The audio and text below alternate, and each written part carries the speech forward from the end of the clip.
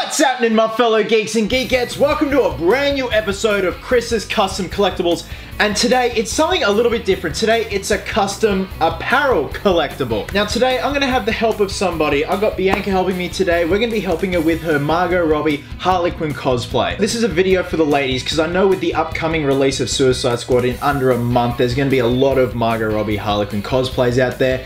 And if some girls or guys, if that's what you're going for, fucking more power to you. If you're unsure of what to do in terms of weathering and making it look like it's a screen used shirt, then hopefully this video tutorial will help you out. Now if you look at the runtime of this video doesn't go for that long. That's because this job does not take long at all. It's simple, effective, and it makes a world of difference. The item we're going to be customizing today is the Ikon Collectables Harley Quinn Daddy's Lil Monster shirt from Suicide Squad. If you look at a picture here, this is a stock photo of the shirt, and you can see right off the bat, it is a perfect start to a Margot Robbie Harley Quinn costume, but there are some alterations we can make to this shirt to bring it up just that little bit more to make it screen accurate. Now, if you compare this shirt to the one that Margot Robbie wears, you'll notice that Margot Robbie's shirt is a lot longer. She is pretty tall. Bianca's about 5'2", so this shirt is a little bit shorter, so we do have to work around that in terms of scaling all the patterns and the cuts and the sewing. Now, I have collected a lot of reference material in terms of publicity stills, behind the scenes stuff, the cover of the Empire magazine,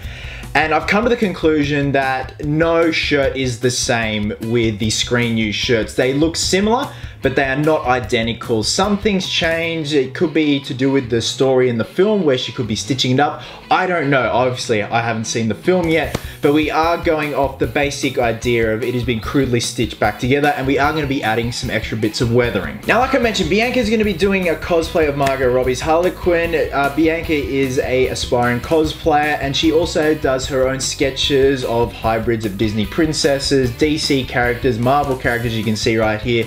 She does some amazing stuff, and I'll leave the link for her Instagram page down below, and you can check out the rest of her amazing work. Now, the things you're going to need to pimp out this shirt are some Creators Effects acrylic wash from Testers. You guys know I use this stuff a lot when it comes to the other custom collectibles. I swear by this stuff. I think this is $10 for this little vial here. Now, because we are going to be cutting into the shirt, it is a factory made shirt, so some parts of the shirt are not a solid blue or red. It's just an ink that has been put over a white shirt. So to fill in the areas where we do cut where there is red or blue, we're just going to be filling them in, and I kid you not, with red and blue food coloring, just cochineal. Now, if you're gonna think this is gonna run off onto your skin, at first it will, but once it dries and you rub it into the material, it will set and it will not come off, and it blends in perfectly with the rest of the shirt.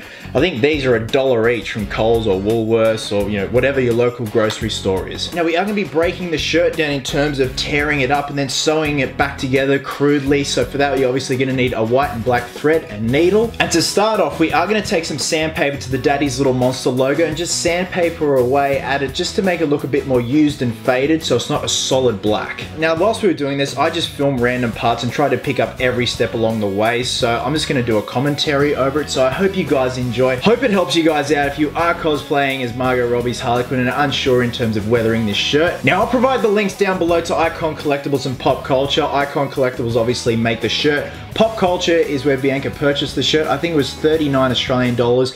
Which, when you think about it, is pretty good because this is an amazing looking replica shirt to start off with. Obviously, it does need some work, but it doesn't take long to do this type of stuff, guys. It took us all but 2 hours to do. You could do it in an even shorter amount of time. So that being said, let's get to it. Okay, first up, we're going to be removing bits of that Daddy's Lil Monster logo just with some standard sandpaper, guys. This is a very quick job. Now, this makes a world of difference. And as you can see there, I'm starting to go in with a Stanley knife and start to make those cuts and shreds that are going all over the torso area. Now, obviously, some parts we are going to re-stitch back together, and we are fraying also the hems at the ends of the shirt.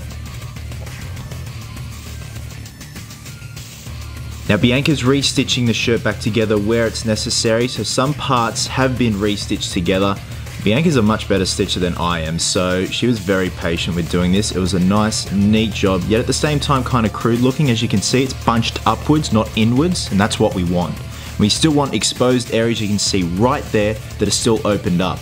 Now we're going to get our blue and red food coloring, and because I opened up the neck area it's showing white underneath. So we're just gonna go back in with some red food coloring and just dye the exposed white areas and wipe the excess off. And when it dries, it doesn't even get on your skin, guys. And I'm going back in here with some blue food coloring, as you can see there, just to match up that bit of the shirt, just to make it look a bit more messy, and just get some of that blue food coloring on the red stripes there to make it look like it bled into the stripes.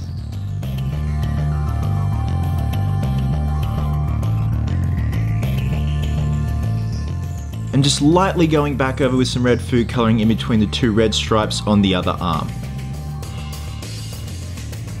And now it's time for the acrylic wash, and I'm just going in where the collar is there. As you can see on Margot Robbie's shirt, there's some, soot, soiling, just dirt under there in those underlying areas there, going back in and just very lightly putting some wash on there and rubbing it with my fingers just to rub it into the material.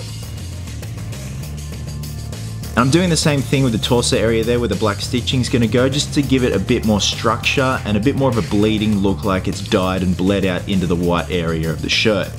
Now Bianca's doing the final touches with the black stitching. Now I love this. This is just crude cross stitching that we've got going up the torso and then across the chest area. Now once this was all done, I went back over with some of the black acrylic wash and very lightly just weathered certain areas just to give it a bit more of a soiled look, so it's not so clean and pristine looking.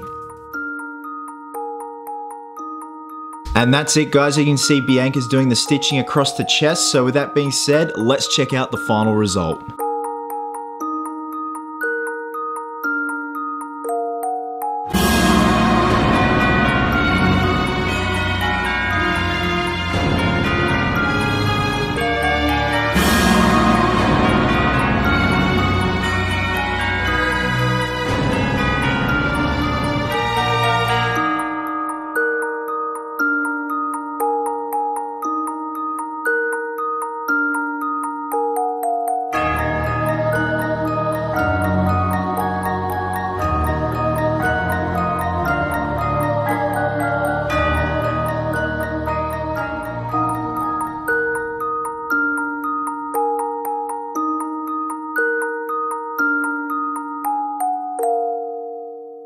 So thanks very much for watching, guys. If you had any questions, queries, anything you're unsure of in this very short tutorial, please drop a comment below and I'll try and get back to you as soon as possible. I hope this tutorial was helpful. Like I said, I want to do something for the lady cosplayers. As always, thank you very much for your continuing support and watching. And until next time, geeks, please always remember, cosplayers do it best.